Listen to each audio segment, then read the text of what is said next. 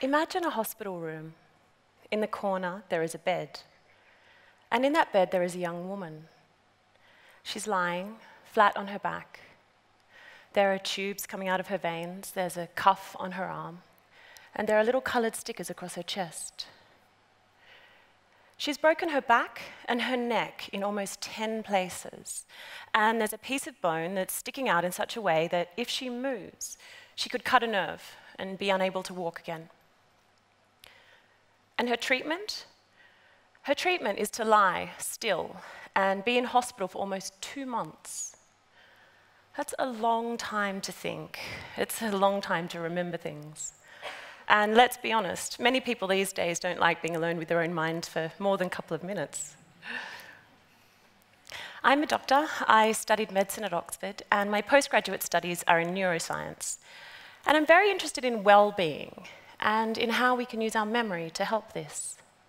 And I'll return to this goal a bit later on.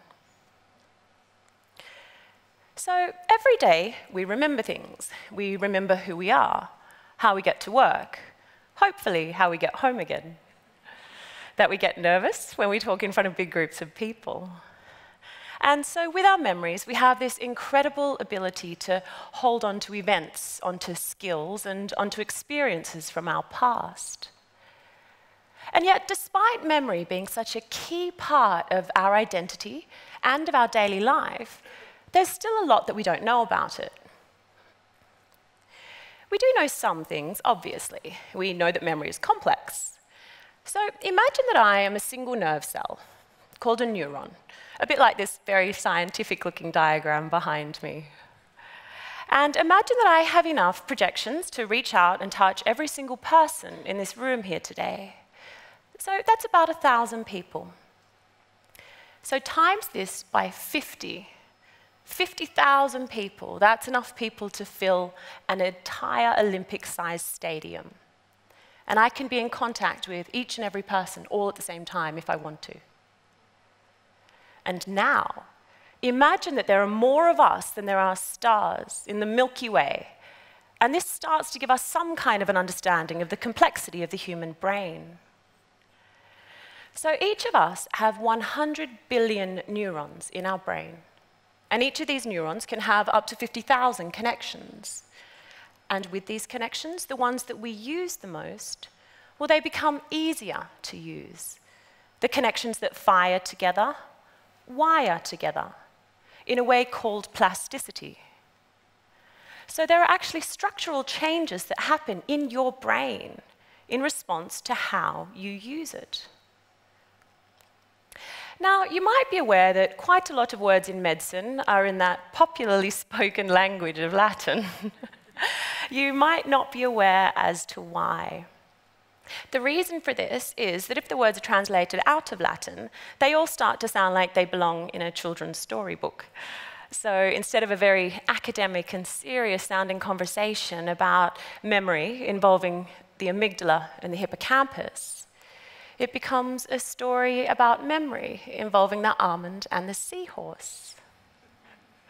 So firstly, the almond, or in Latin, this is the amygdala. These are two small areas in our brain about the size and shape of almond nuts. And these areas are very important for processing emotions such as fear and anxiety. They're also very important for emotional memories, memories that are emotionally arousing. And interestingly, if you have damage in this area of your brain, you might struggle to recognize emotions in someone else's face. Either that, or they've just had a bit too much Botox. And another area of the brain that is very important for memory is the seahorse. So in Latin, this is the hippocampus. Again, we have two of these areas, and they look like seahorses when they're forming. This part of the brain is very important for long-term memory and for skills such as navigation. And there are some interesting studies looking at this seahorse area in London taxi drivers.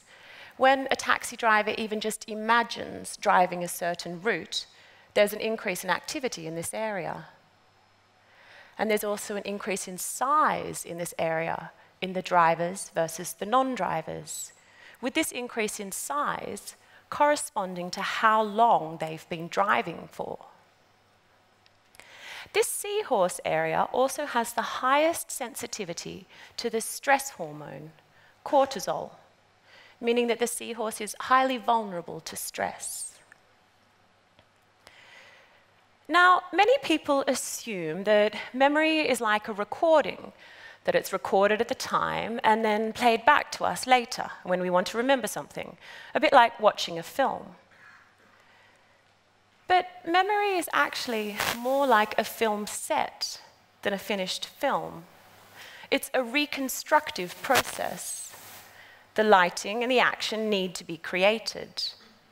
And in fact, there are studies showing that we actually need to make certain proteins in order to make and keep our long-term memories. If you interfere with the protein, you interfere with the memory. And people also often assume that memory is accurate, particularly for strong memories. And what could be stronger than witnessing a crime? But we know that eyewitness evidence is often incorrect, particularly if there is DNA evidence to the contrary. And some judges are even starting to brief jury panels about the inaccuracies of this type of eyewitness evidence. So the fact that memory can have flaws is obviously important in court cases, and this is starting to be formally recognized in some places. But how does this help us with our well-being or with our daily lives? If we question the accuracy of eyewitness statements told about a crime to a courtroom, we should question our own memories too. Because these are like the eyewitness statements told about our lives to ourselves. We should look at what memories benefit our well-being and which ones don't, as there's a chance that they're not 100% accurate anyway. And I obviously don't mean questioning your name or how you get to work or the happy memories that you cherish. I also don't mean questioning that certain events have happened. But I do mean looking at some of the memories that pop into your head from time to time, the ones that weigh you down, the ones that don't help your well-being, the ones that were often formed under stress, remembering that the seahorse is highly sensitive to stress. Now, of course, we have some memories that are important for our survival. We remember that it hurt to touch the fire, so we don't do it again. And this fear of public speaking is linked to a fear of being judged. If we're judged, we might be rejected. And if we're rejected from our social groups, well, this obviously makes survival more difficult. But as a doctor, I often see how memory impacts on well-being. And studying the neuroscience behind it is giving me some answers as to why, but it's also raising many more questions. But in a practical sense, I think I learned the most when I was that young woman from the start of today, lying in that hospital bed, looking at that ceiling. Only last year, evidence shows that memories that are formed with a negative tone or a past focus are associated with increased levels of cortisol. And cortisol, the stress hormone, has a lot of really important roles in our body.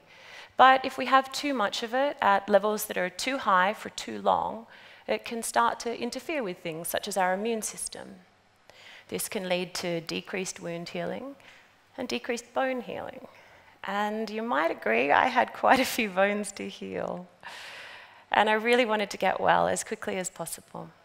So I started to look at just some of the memories that popped into my head whilst I was lying there, the ones that didn't necessarily help my well-being, with just a hint of skepticism. Think of the children's game Whispers. Children sit in a circle. One makes up something to say and passes it to the next. They pass it around the circle in this fashion until the last child stands up and says what it is that they've heard. It's normally pretty different to what it started out as.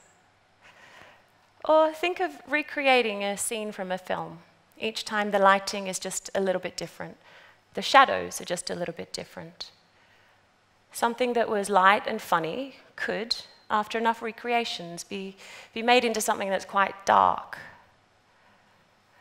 But the reverse is true too. Something that was dark, well, that could be lightened up.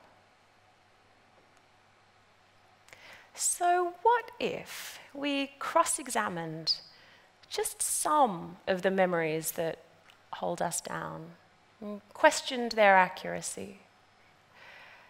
And the happy memories, the ones that promote our well-being, well, they deserve to be treasured. Thank you.